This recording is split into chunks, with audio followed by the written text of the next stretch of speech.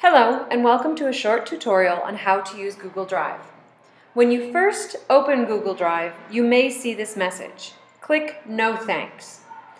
You have been using Google Drive for 2 years now, but there is a new interface, and some of the new features are great. After you open Drive, click on the gear icon. Choose Experience the New Drive. At first glance, there's not a lot of difference between the old and new Drive. The red Create button is now the red New button. You still have the same list of options along the left side. Incoming has replaced Shared with Me.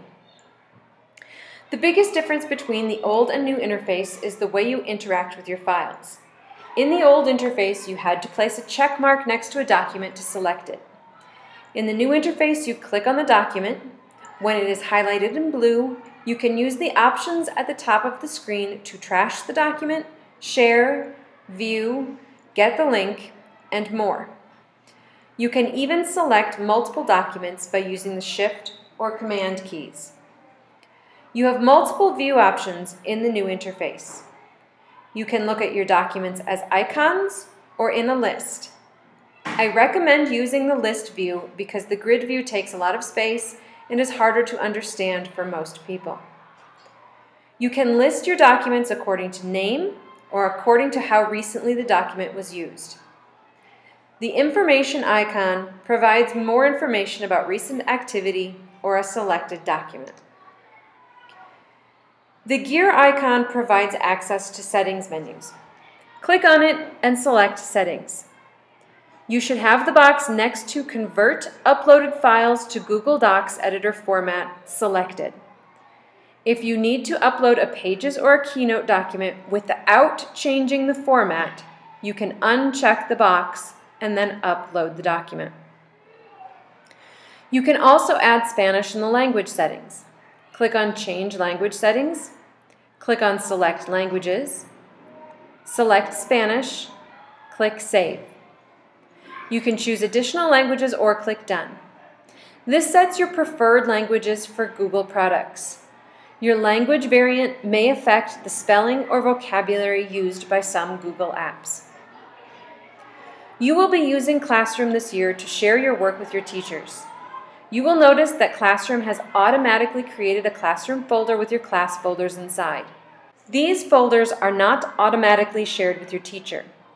Your work shares with your teacher when you click Turn It In on the document.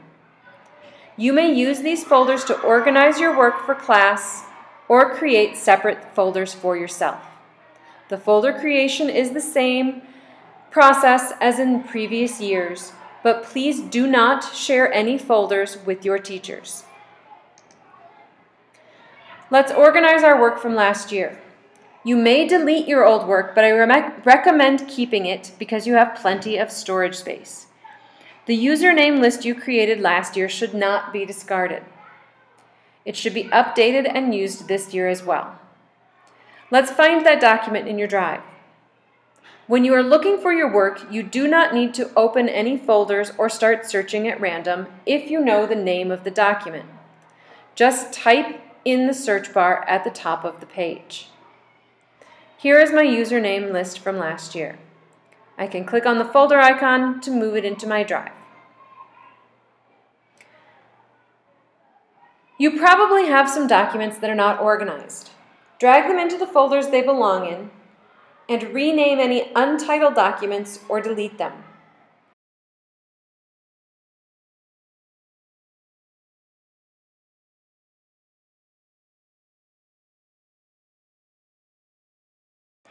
Unshare your old folders. Your 6th grade teachers do not need to continue seeing your work. Also, unshare the 6th grade folder with Miss Jenny.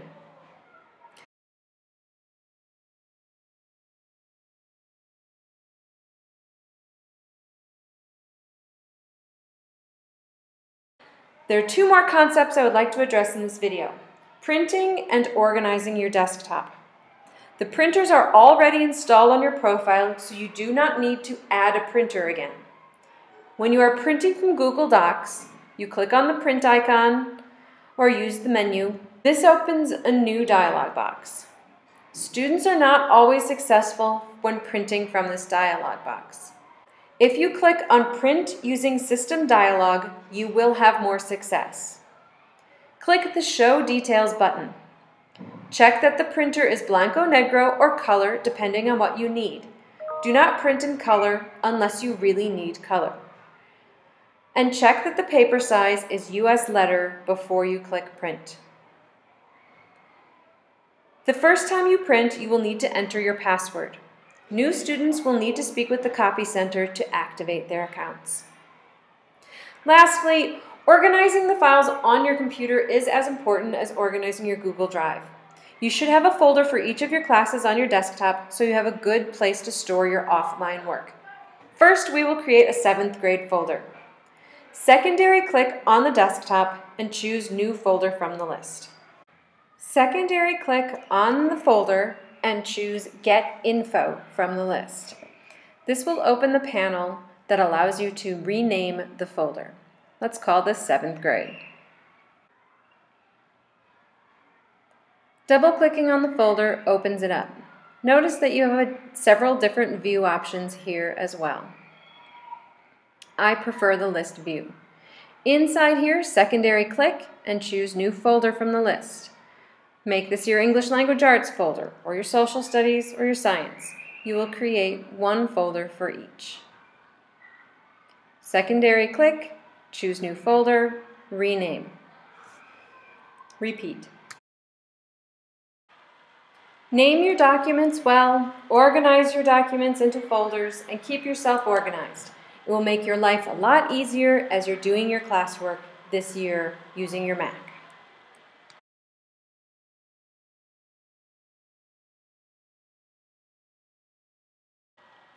Thank you for watching.